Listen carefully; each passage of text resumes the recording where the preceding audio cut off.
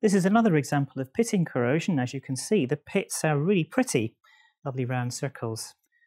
This is unusual. We don't normally get pitting like this, and it's caused by an unusual form of corrosion.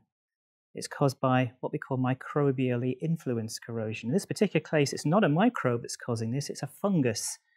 Little fungal colonies have grown on the outside of this tube because the water on the outside, the cooling water contains, is contaminated, and those underneath those fungal colonies generate an environment that is corrosive to the aluminium. So the fungal colonies generate acid, acetic acid. The acetic acid eats away at the aluminium, and the aluminium perforates and has holes in it. And the answer is to make sure that we have biocidal treatment on the outside working fluid so that we can kill all the bugs, kill all the fungus, so we don't have that problem.